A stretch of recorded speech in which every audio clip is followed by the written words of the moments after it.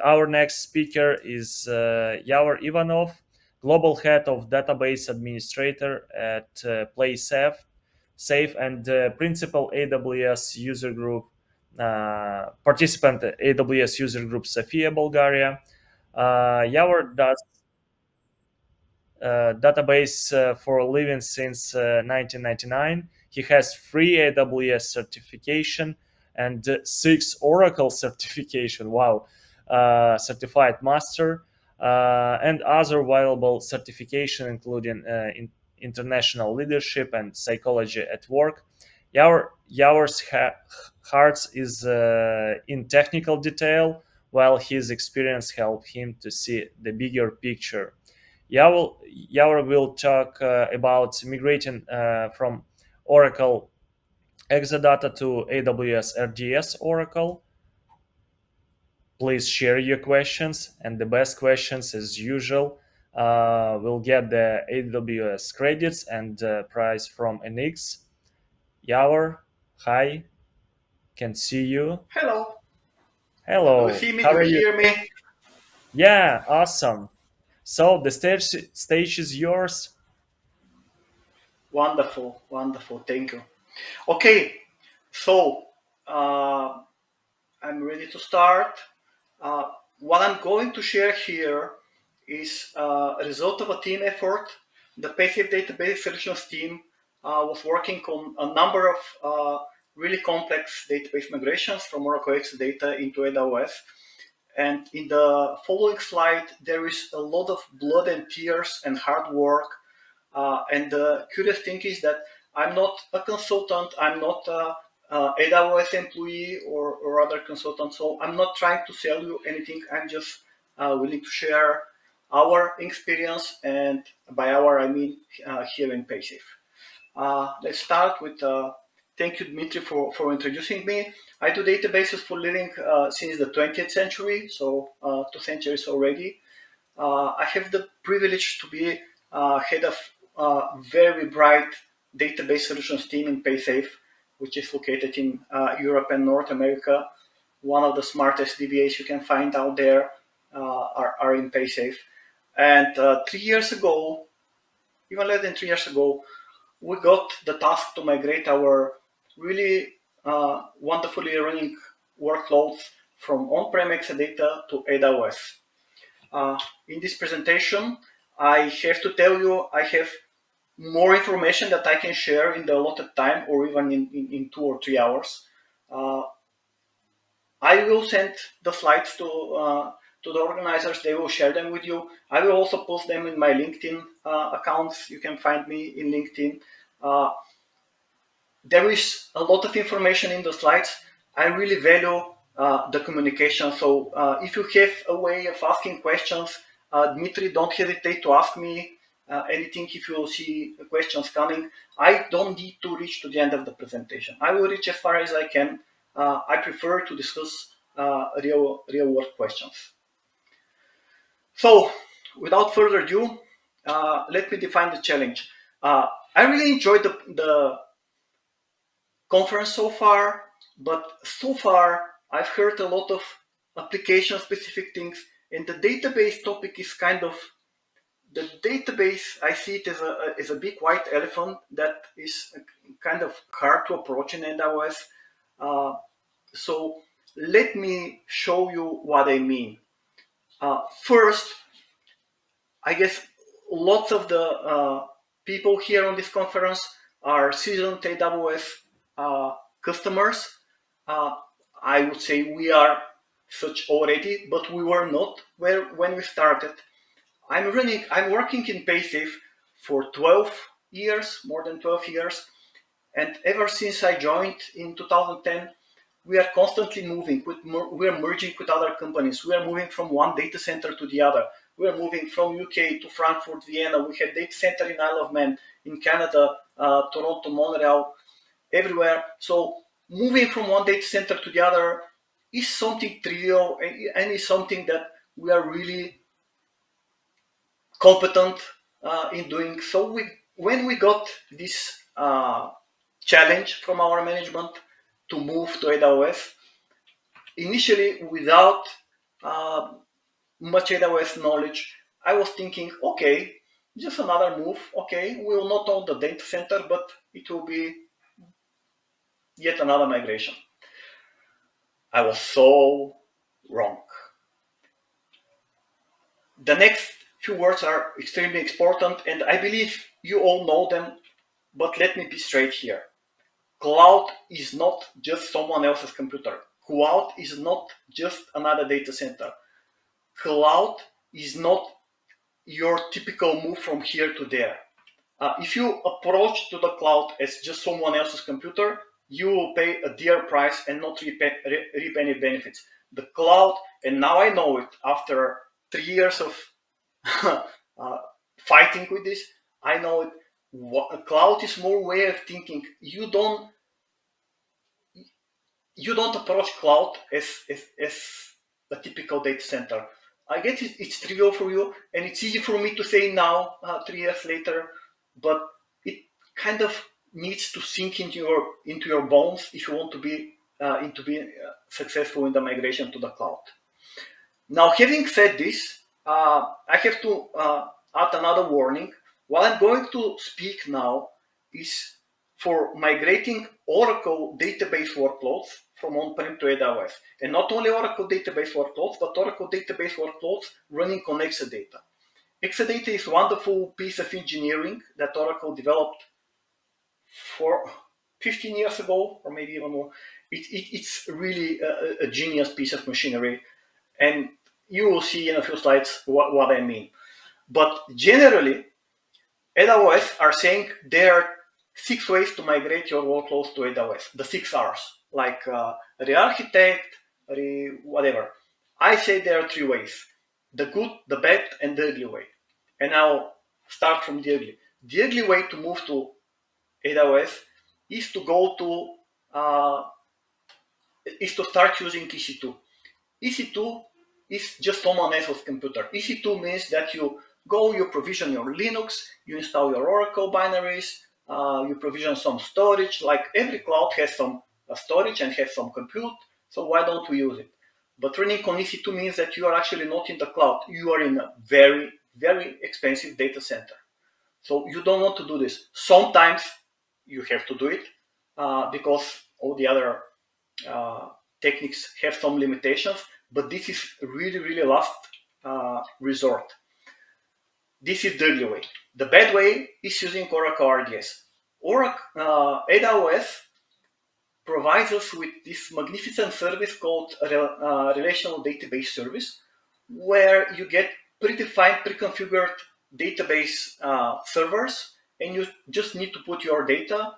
And with the shared responsibility model, AWS take care of the boring tasks like high availability, like backups, all the things that Deloitte are interested in, and you take care of your data. I'm saying this is the bad way, and you will see why, but let me give you a hint. This is the bad way because this is the best way to run Oracle in AWS, but you actually don't want to run Oracle on AWS. Because the good way is to start using cloud-native data stores. This is your target. You don't want to run Oracle on RDS unless your application is like really Oracle specific. This is your long-term goal. The previous two, Oracle on RDS or Oracle on EC2, can be used for like intermediate steps so that you get comfortable with AWS, so that you can move your applications faster and don't need to rewrite them. But your final target should be always using cloud-native data stores. And you will see why in the next, I don't know, dozens of slides. Now, the biggest challenge with running Oracle or maybe any other non-cloud native database in AWS is the storage. And now I will briefly tell you how actually the RDS storage subsystem works behind the scenes as of today. RDS storage looks like a collection of 4 EBS volumes. It looks like, this is not documented, but in terms of throughput, in terms of IOPS, in terms of size, it looks like this is what we have. And it has some really specific responses. I have 3 links here. You will get them in the final presentation when you download it. There is a lot of fine details that are written here. I will just share some of those. Now, there are basically 2 types of storage that you can use in RDS. Unfortunately, we still don't have the IO2. So I would tell them, for the sake of simplicity, the cheap and the right way for production workloads. The cheap way is running GP2. We still don't have GP3 on RDS Oracle. GP2 is good for non-production workload. It can do the work. It can deliver relatively good performance, but the most important problem of GP2 and the one and why you don't want to use it for production is found in one of the links that you have on the previous slide. AWS designs GP2 volumes to deliver their provisioned performance on 99% of the time. This is only 2 nines. This means that in theory, you can have 14-15 minutes of bad performance per day, and this is not acceptable for critical production workloads. But it's fine for test and development, or even for non-critical production databases, and it's cheaper. The other thing you can use is IO1. We still don't have IO2 or IO2 Block Express. We have slightly better throughput. We have way more IOPS, and we have way more control of the IOPS, but you have to pay for those IOPS, and you have to pay beforehand. I will tell you in a little while what I mean. RDS, the IO1 storage is designed to deliver the provisioned performance 99.9% of the time. This is 10 times better than GP2, and this is why I'm saying this is the production database workload. This is where you put your critical databases, your production workloads. Now, once we have IO2 Block Express, I cannot wait. IO2 Block Express seems to be built with databases in mind. So it will get even better, but we're still not there. Now, the next thing I want to share with you is how actually, I don't know if you have a lot of experience with Oracle. I would guess not all of you are that familiar with Oracle database. You have to know something. A couple of weeks ago, Oracle, the company, Oracle Corporation, had its 45th anniversary. So Oracle has been designed 45 years ago, and it's improving, but it's not a cloud-native data store. So what you will see on the next couple of slides is something that is being like this at least for 3 decades. So Oracle is reading data in 2 ways. The most common way for OLTP databases is single block read. This means the Oracle database says to the storage, give me this 8 kilobytes worth of data, and the storage reads it and returns 8 kilobytes worth of data, always 8 kilobytes. Like, you can change your database block size, but nobody does it actually. So give me 8 kilobytes, here it is 8 kilobytes. In terms of AWS, this is one IO request to the EBS storage, and it works fine as long as you are not exhausted with your IOPS. Because EBS considers anything less or equal to 16 kilobytes for one IO. There is also some optimization. If you require consecutive 8 kilobyte or 16 kilobyte blocks, EBS is capable of merging this, then and reading it at once, but you cannot rely on this. The next thing Oracle can do in reading data, and this is more for analytical workloads or reporting, or if you have bad queries, badly designed or badly executed, is multi-block read. Multi-block read means Oracle tells to the storage, give me this big consecutive chunk of blocks, and the DBA has influence how big chunks Oracle can request. Typically, let's say 256 kilobytes or even 1 megabyte. Give me this 1 megabyte, and the storage goes, reads it, and returns it to the database engine. The problem here is that if I require 1 megabyte chunk of the storage, behind the scenes, EBS will fulfill the request, but it will split it into 4 256 kilobyte IO operations. So if I have 10,000 IOPS provisioned, and I'm trying to do 10,000 multi-block reads, I will actually do only 2.5 thousand, because 1 megabyte reading is actually 4 kilobytes. And you'll see on the next slide why this is a problem. Now, after all this preamble, let me show you, if you don't know, what is actually Exadata and how it stands with RDS. Here, I have briefly mentioned the typical specification of the Exadata. Exadata, you can buy a full cabinet of Exadata, so this is the whole rack. You can buy half rack, quarter rack, 8 rack. 8 rack is the tiniest little bit of thing you can buy. Once you buy it, you can extend. You can say, I need more CPU, so I will add compute node, or I need more storage, so I will add storage node. And here you can see where the problem lies. One rack of Exadata has tremendous amount of CPUs, has incredible amount of RAM. Okay, let's say we can have 1 terabyte here. Here on the third column, I have the strongest, most expensive RDS piece of compute that you can get. And as you can see, like the strongest piece of compute has the same amount of memory as the tiniest, smallest Exadata. In terms of IOPS and bandwidth, there's no comparison. So, what are the problems that you will face when you're trying to migrate your Exadata workloads into RDS? First, as I told you, is the I/O.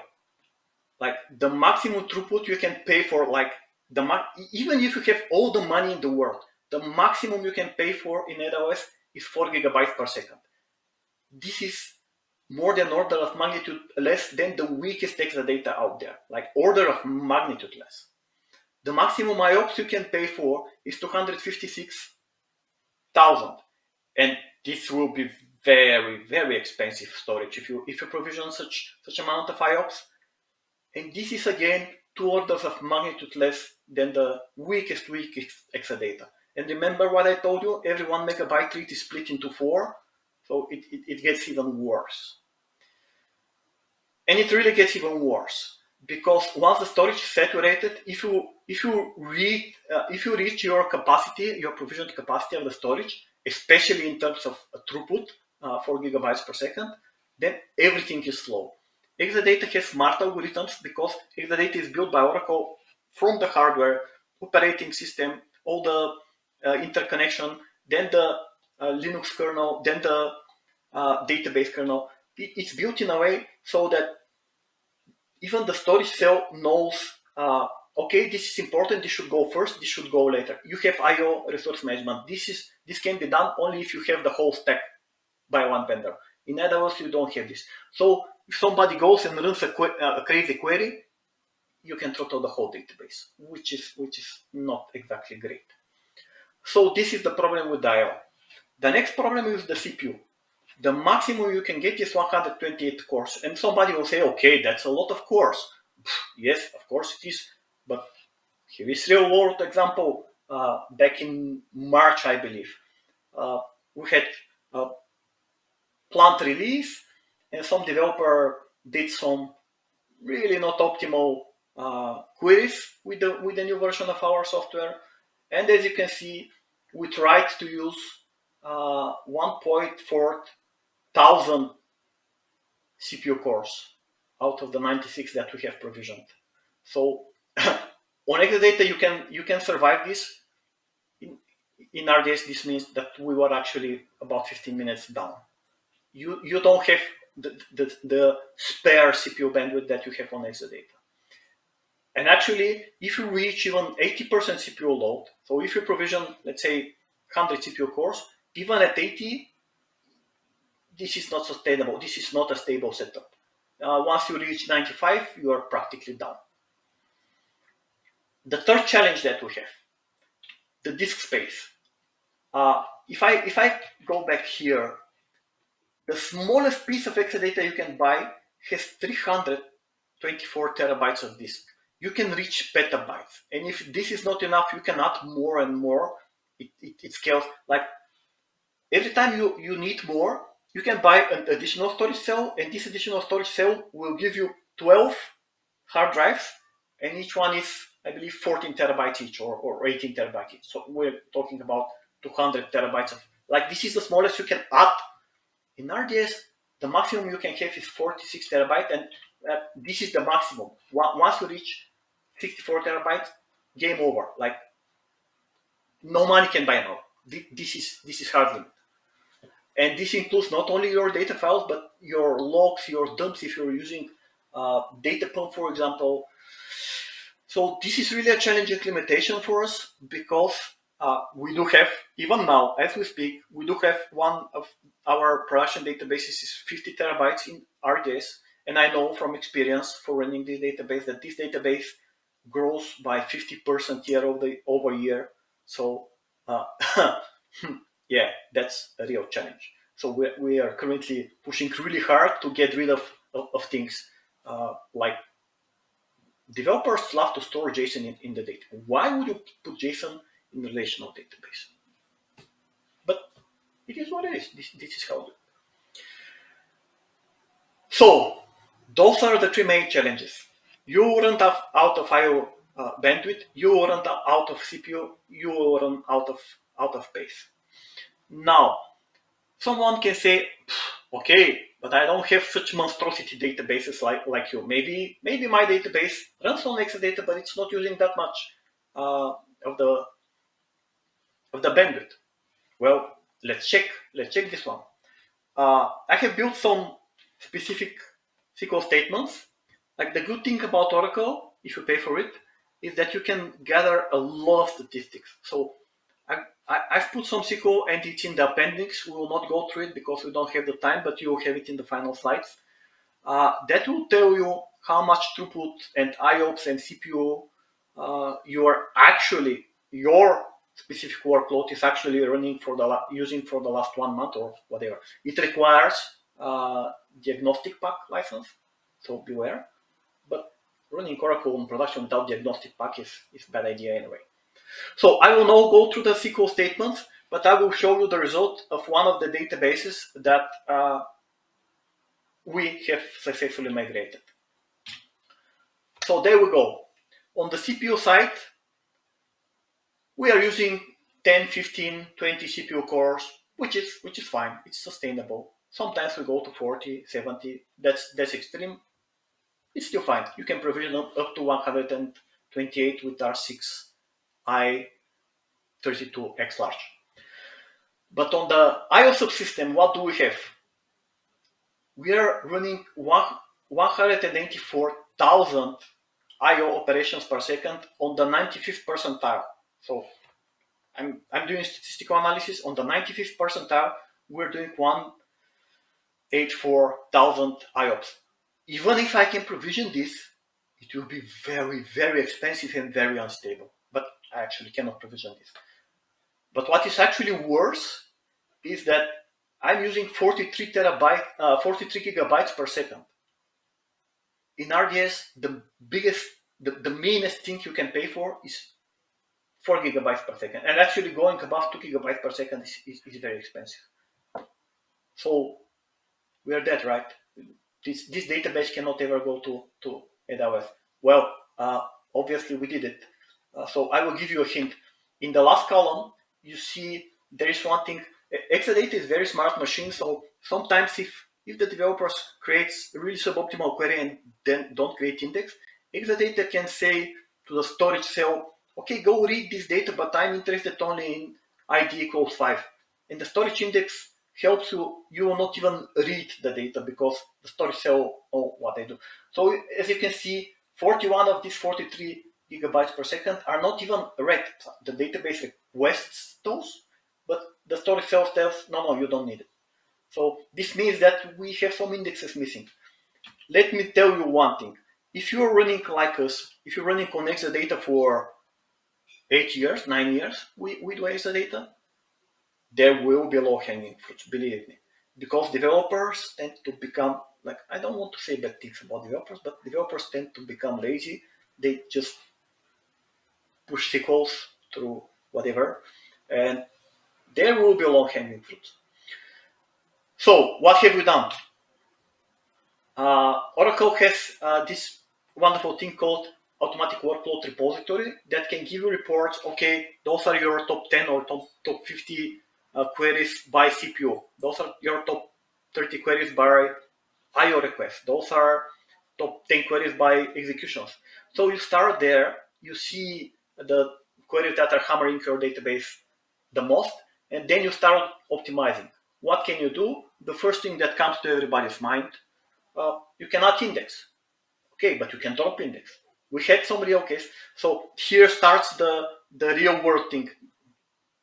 So far I have been introducing you to the problem. Here starts the real world thing. You can actually drop indexes. We had one table storing payments, transactions, that has 15 indexes on it. This means that every time I do insert, I'm not writing into one box, I'm writing into 15 blocks. And if I insert 1,000 times, I write into 15,000 blocks. So dropping indexes is also an option. Maybe there is some index that is not used, and Oracle can tell you, okay, this index is not used.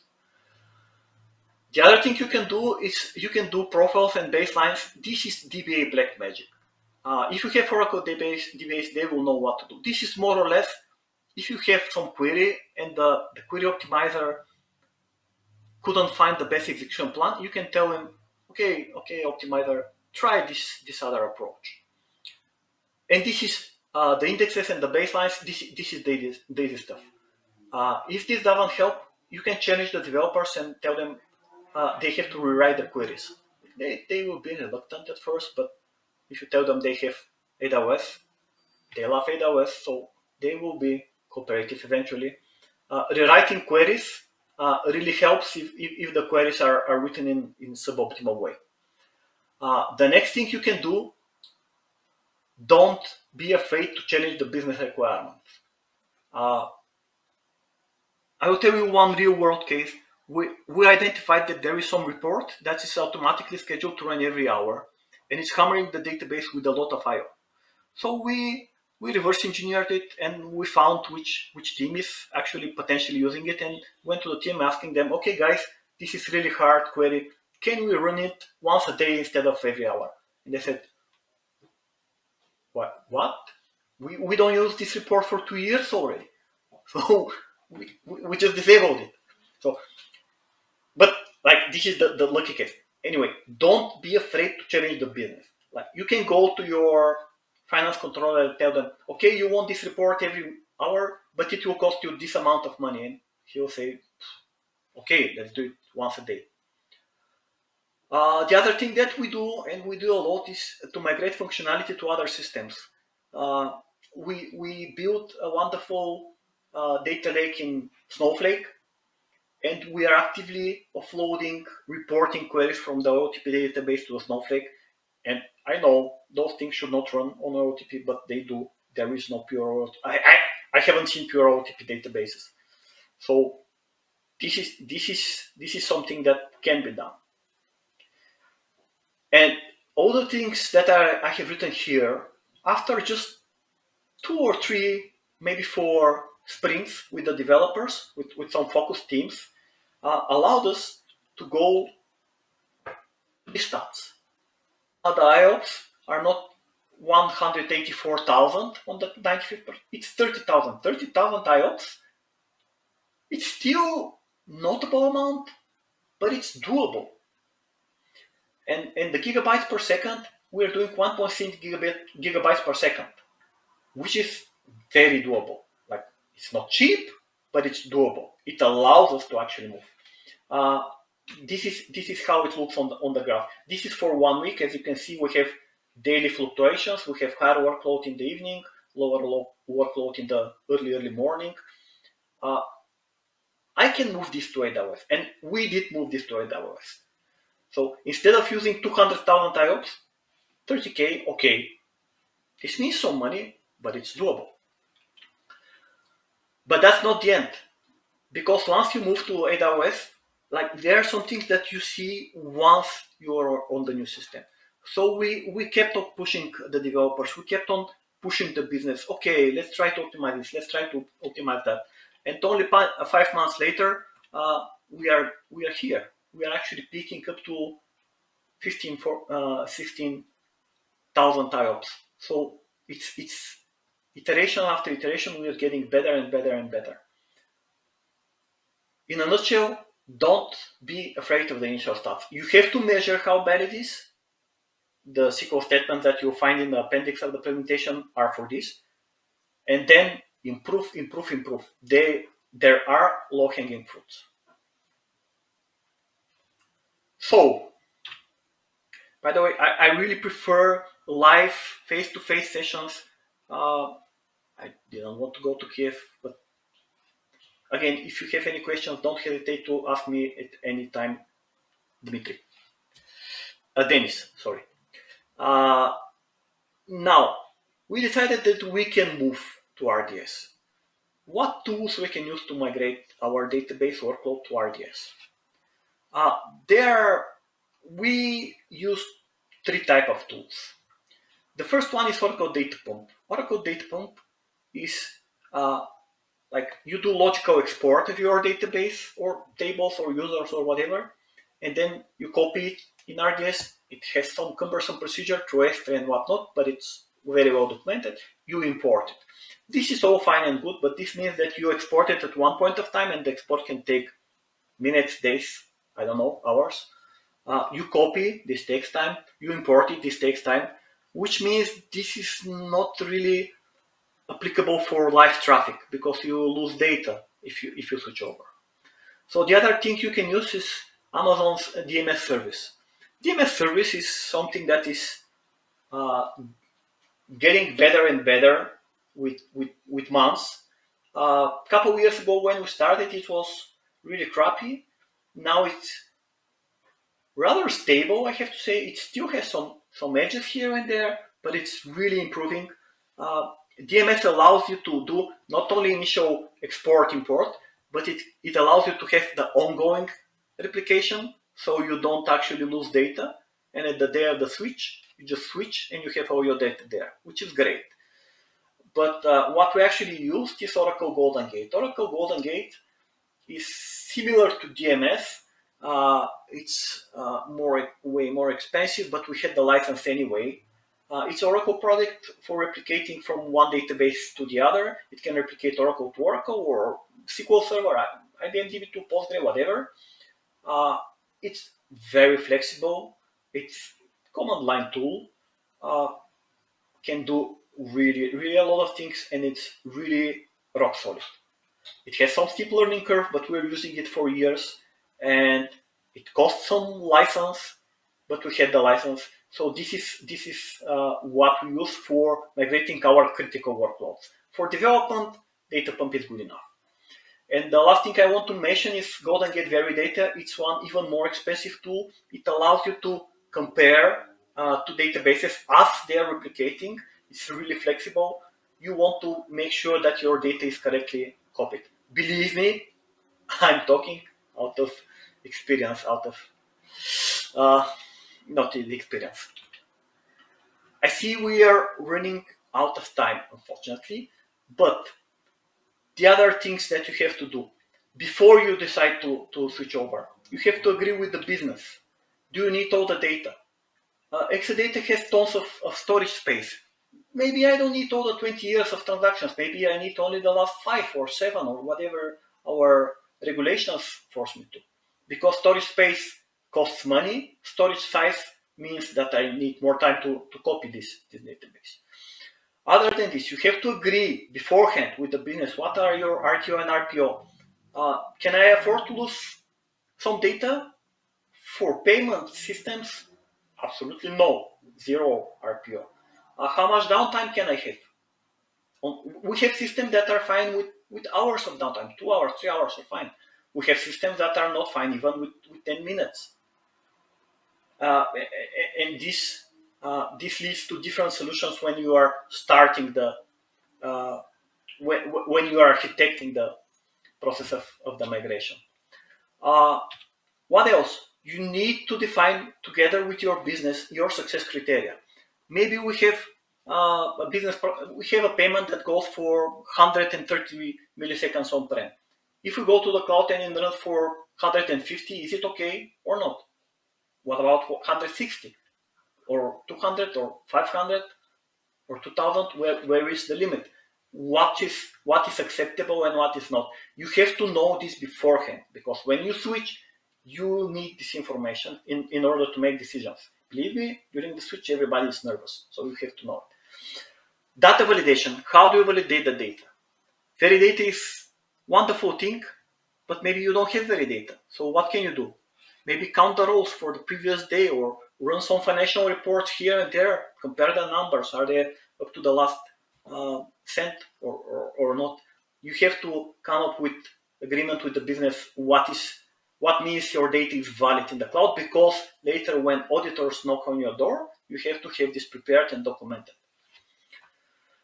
Other than this, you have to agree on the fallback approach. Okay, we switched over, and this transaction goes from 100 milliseconds to 10 seconds. This is not acceptable. Then what do? Maybe we can try to improve it. Some live debugging at the night of the switch. Okay, this is fine. How long? 30 minutes, 2 hours, 8 hours, 10 minutes? Agree beforehand. Who decides is it fine or not? Who is the decision maker? Agree beforehand. This has to be known at the day of the switch. I'm talking about fallback. Fallback means that you need not only to make replication from on-prem to AWS, but you have to have a replication mechanism from AWS back to on-prem. How long do we keep it? This is really problematic, because two-way replication can break at any time. So do we need to keep it only until the business says fine in 5 minutes or in 1 hour? Do we need to keep it for the next 1 week maybe, or 1 month? We have business unit that requires us to keep it 9 months after we move to AWS. Not that they are switching back, but this is the business, it requires it, so we do it. Okay, now, at the day of the switch, you want to be as fast as possible. You don't want a lot of daytime. Prepare, test, everything has to be scripted. No manual steps. Manual is slow, manual is not repeatable. All the teams have to know what they are doing. Test on a system that is as close as possible to the production. Identify where you're losing time and test again and again. Believe me when I'm saying we reached a position where we can switch over 40 terabytes database with less than 2 minutes of downtime. But this required a lot of dry runs. There is wonderful thing that you can do with Oracle using DB services. You will see it in the presentation. We don't have time for this. This is the procedure that we use for the switchover itself. You have to do it in the lowest load time. As I've shown you, we have this daily fluctuation. Maybe you have it monthly or whatever, because you want to have as little business affected as possible. And other than this, in the process of switching over, you have to kill everything that is running on-prem in order to have consistent database. This takes time. Killing thousands of sessions takes time. So you have to have fewer sessions as few as possible and still be like this is before the downtime. Now, you switched. We are monitoring the database. Unfortunately, as I told you, I have too many slides. You will see it. It's wonderful. This is one of the things I really like about AWS, all the monitoring features that we have. So the last thing I want to say is the lessons learned. In a nutshell, Oracle can run in RDS. It may be cumbersome, it may be expensive. The DBAs will not like it initially. Actually, 2 years later, we still don't really enjoy it, but we know it can be done. It may be done as a first step to migrating to cloud-native data stores. It may be done for a few months or for a few years. It's doable. You cannot achieve the same availability as on-prem. It will be more expensive, and believe me, it will be more expensive than on-prem. In contrast with all the applications that will be cheaper and better and everything, Oracle database will be more expensive than on-prem, but it will run. It's still reliable. The important thing that there are a lot of technology challenges. Every wonderful database solutions team can do it. The biggest challenge is the mindset change. You have to start thinking the cloud way. You have to change your approach to the database. And this is one also very important lesson that we learned the right way. don't be afraid to look for partner. There are companies out there. I'm not selling services. We are a product company. We're not selling this. I can sell you payment services, but not AWS services. So I'm not selling our service. Work with partner. There are companies, we use the services of House of Bricks, wonderful company focused on moving Oracle to AWS. You can use other companies like Sintra that are doing the same. There are a lot of options out there. Don't be afraid to call for help because it's a challenge. The other thing, really fast, everything in the cloud costs money. We are turning into accountants and nobody likes this, but it is fact of life. Availability is a challenge. As I told you, you cannot have the same availability as on-prem. The storage sometimes freezes when expanding or when you lose a storage node. Behind the scenes, AWS kind of fix it, but you have a few dozens of seconds of downtime. You have to learn to live with this. And patching Oracle databases in RDS, that's a huge pain in the neck. Like, especially compared to cloud-native data stores like Dynamo, where you don't have to patch, or Aurora. Minor version patch on a multi-AZ database takes somewhere between 10 and 30 minutes of downtime, which is so unfortunate. The same for Aurora takes between 10 and 20 seconds of downtime. And the last slide, it's really about the mindset change. Like you have to make your DBAs believe into this, because otherwise, like technical solutions, technical challenges are solvable. The steepest learning curve was for me and for my team to actually embrace the new way, embrace the new approach. What's next? Cloud native data stores. This is where we are moving, and we are moving very aggressively. We already moved terabytes of workloads to Aurora. We are looking into MemoryDB, into Dynamo, S3, of course. Why would you put pictures, scan documents in Oracle database? Yeah, it was easy on Exadata, but now it costs money. So move them to S3.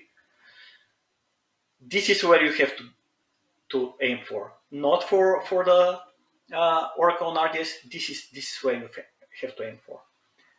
Now, I know I'm out of time. Any questions are more than welcome now, or you can reach me in LinkedIn, or you can reach me any way you want. That's all for now. Thank you. That's a great presentation, man. Really. I would just mention that we need at least 2 hours. If imagine if I am interrupting you, so we will, it is a really huge discussion and really interesting about monitoring. You just skip them, but in general, it would be nice to probably talk a little bit more about it.